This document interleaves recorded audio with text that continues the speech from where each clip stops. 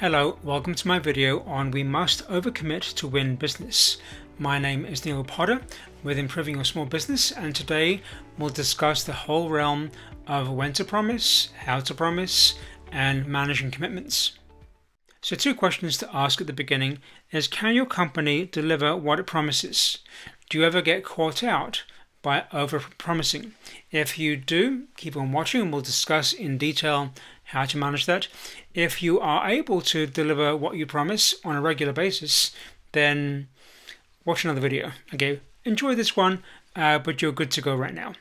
Second question, if you promise more than you can be delivered, or more than you can deliver, why does that actually occur? Either yourself or your staff, why does that occur? Is it to avoid confrontation? Sometimes the salesperson or staff member says yes to things because a no would cause potential confrontation, and their nature of that person is to avoid all confrontation. So to avoid any kind of difficult or even a little bit difficult discussion with the customer, they're going to say yes to things, and then hopefully they're going to recover later on with a forgiveness.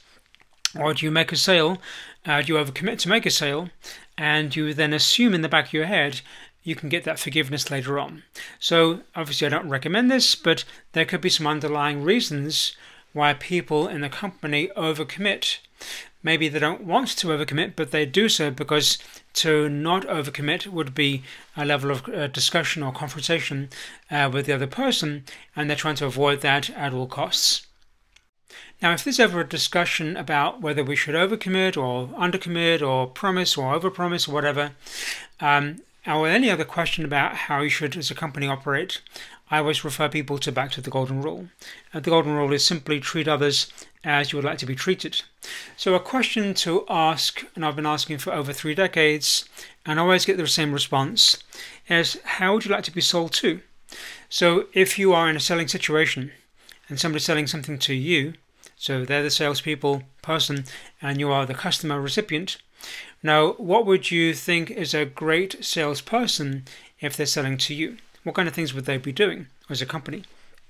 They would be helpful, they would understand your needs, they wouldn't pressure you, you would say they give you factual information, they listened to my questions, they were knowledgeable about the product, didn't sell me more than I wanted. They either gave me options or they kind of just pinned the solution to kind of where I actually needed it to be.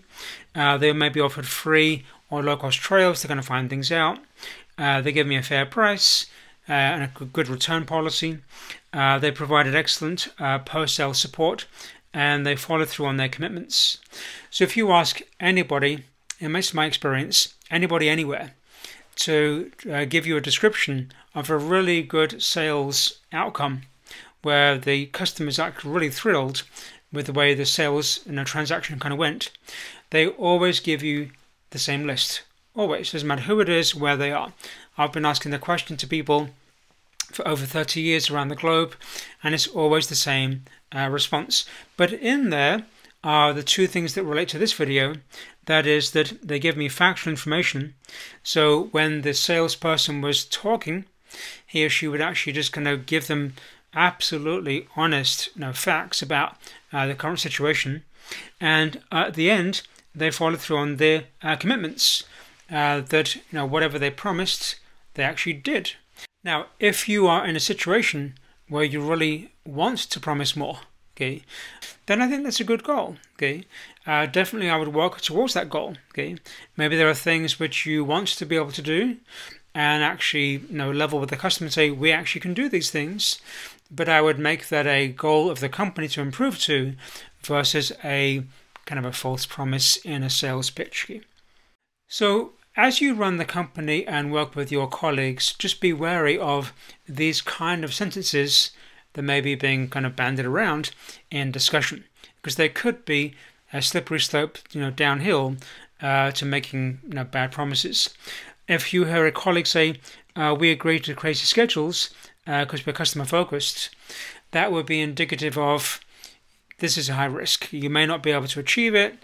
It's probably going to be a bit of a failure at the end, and customers going to be mad. But we did this crazy thing. or we promised the crazy thing just because we were, quotes, customer focused. In the previous golden rule list, nobody wanted crazy high-risk schedules that you couldn't achieve. So, this is a very early warning. Maybe, you're over-promising on a particular contract. We promise more than we can do so we can win sales. That sounds good on paper, but if you actually parse it out, why would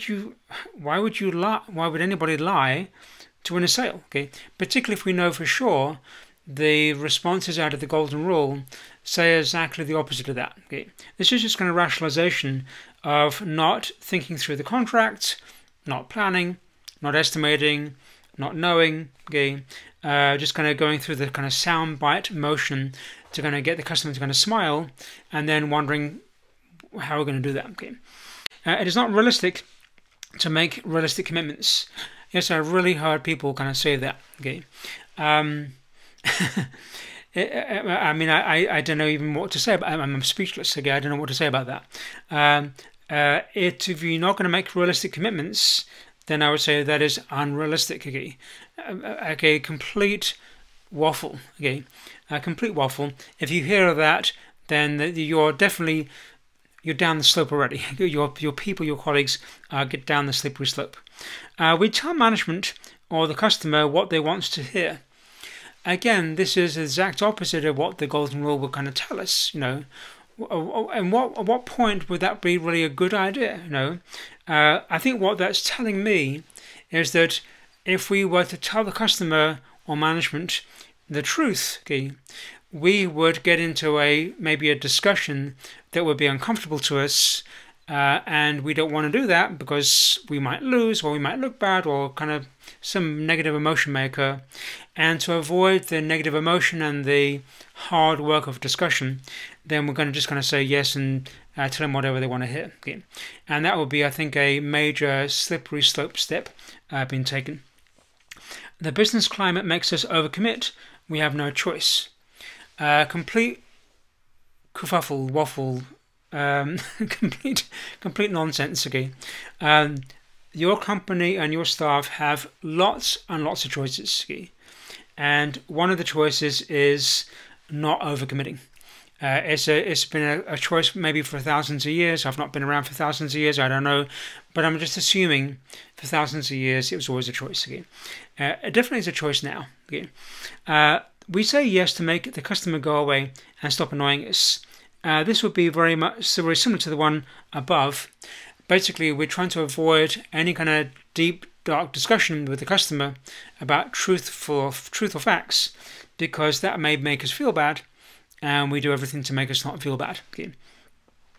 I would say that is a skill of the salesperson or the staff member, and they need more skills to address and deal with customers. Okay.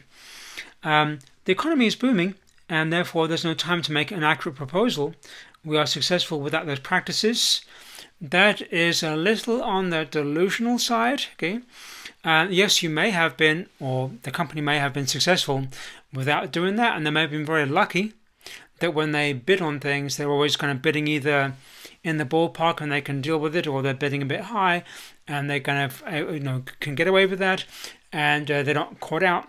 But to say that just because the economy is booming, therefore we should do no work on estimating and planning, and bids and proposals and whatever, is kind of just tying something that doesn't kind of relate to it. You don't want to be, as a company, caught out with a contract where you completely underbid, and then somebody holds your tiddly feet to the fire, okay, and makes you cough up, with the service. You might run into that situation where you have no choice but to deliver, or you're going to get legal action or something nasty going on, and therefore you do have to lose money. So you're trying to just kind of do your best job on proposing and estimating, but not say we can't do it because we're amazingly successful and the economy doesn't even allow us to. That's just kind of silliness. Okay? And then the economy is in a slump, and we must underbid and overpromise to get in the door with the customer. Okay? This is the exact opposite rationale, probably by the same people, that says, we can never propose or estimate because the economy is either successful or the economy is either failing. Okay, this is complete baloney. Okay, so as you listen to your company people and the customers and salespeople, whatever, just going to listen out for these type of phrases that may be the beginning rationalization that could lead to some downstream pain and consequence by either overcommitting or overpromising or getting into trouble. So what are some good practices to make commitments? Here's some good ones I think you can stand by. One thing is to clarify when a commitment is actually required. Your brain might be telling you, I better promise now, okay, to get in the door. Or I better make a number up now to kind of keep the customer on the next step. Okay, rather than actually ask the question, this is a complicated project. When do you need to know by? Okay, when do you need to know the cost? Okay, how many hours, days, whatever do I have to actually put together a schedule, proposal, budget, so give you a good sense of the true cost of this particular work. So rather than your brain guessing, I bet they want one now, like a number now, and you're making something up and getting into trouble, ask the question, when do you need to know by? Okay, maybe it is by the end of the day. When I ask my customers this question, it's typically within a week. Okay, I have a whole week to do it. It takes me an hour to do it, but I now have a whole week. So I say, well, you want it in a week? I'll have it in 2 days. Okay, so we'll make it a bit faster. Request time to do it. If it's a big contract, maybe you have to get more people involved to kind of bid on the bits and pieces of it. Maybe there's more research required in your kind of side of the world, and therefore request time. Now actually say it's going to take us 3 days to do this, either because of people's availability or the complexity of it or the size of it. Request time. If some of the work is ambiguous and some of the work is really concise and very, very detailed or clear, what you could do is commit to the bits you know. So for the first third of the contract, we know exactly what you want. We've done it before. We can give you a number. After an hour, 2 hours, a day, whatever it is, you give them a number. And then establish a deadline to give them the rest of it, which is ambiguous. Maybe more research is needed, should dig some holes, kind of find out where the pipe goes and where the cabling goes and figure out kind of what's there. And then after some research, then you can come up with the numbers for the rest of it. So if you want to kind of get the customer kind of going and feel like you're making progress with them, then yeah, commit to the bits you can absolutely commit to and say we're going to work on the rest of it a little bit later and give them a deadline for that. They may be more thrilled because you are accurate and you're honest and you're credible versus making some kind of number up and then coming back and later and saying, well, that number was just kind of made up and we didn't actually mean it. Here's a kind of new number, which they would then be mad at. Assess and communicate risk and your availability. So risk is a potential problem. Now, if there are things that could go wrong, the material could fail. The color may be not the right match. Okay? The railing you're going to put up can be too long or too short, or could corrode, or could discolor, or whatever. If there are risks in the whole thing, then point out the risks. Maybe if the customer's happy with those risks, no big deal. Maybe if you assess the risk, you can mitigate the risk, and maybe you're going to work on a better solution. But don't hide the risk and then cause that to be a surprise later. Now, a risk is a potential problem, but you then communicate and track and mitigate. If you don't do that, then you're basically allowing these, what could be small problems at the beginning, then kind of build up over time, and they become a major surprise to the customer kind of later on. Provide options.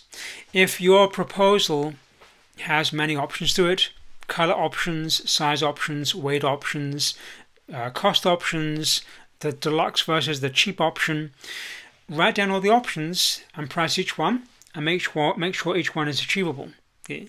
People on the customer side of the world and the management side of the world love options, particularly when all the options are credible and achievable, because then they feel like they are making the best choice for themselves, okay, and it becomes their choice.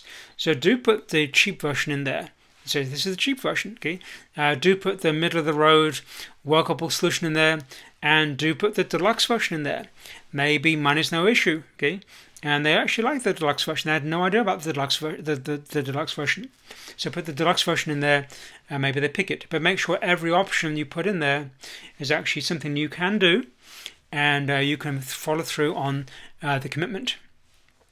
And then make plans and estimates comprehensive so they can be believable. If you're going to say we can build this thing for the customer at $100,000 and there's barely any detail about anything on there, I wouldn't buy that myself. It's kind of unbelievable. Where's the 100K going? Okay, but if you give me a detailed breakdown of the work, okay, the labor, materials, maybe a range if you don't know for sure, it's between A and B, put the range in there, then it's like, oh, okay, the guy's thought about this. He or she kind of knows the details, what to look out for. They've kind of thought through things. It's a very believable, detailed thing. Maybe even there's choices in there to pick and choose from, and I'm going to go with that because I trust that now the vendor A knows what they're doing, and B is honest enough to kind of share the details, and I can then work with them as a partner in the contract to kind of see the thing through to the end. But a bunch of hype at the beginning and a big number, to me is just hype and a big number. There is more. There are several articles on the website. Go take a look at them. There will be more articles coming every month or so, and videos that accompany those too. I am a small business myself, have been for a long time. Go to our services page, see what we kind of do, and if you have any questions, comments, issues, discussion points, either put them in the video comments below or go to our contact page and send me an email. Call me up, whatever you like to do, and I'll be happy to discuss, answer questions as much as you need. Thank you. Bye-bye.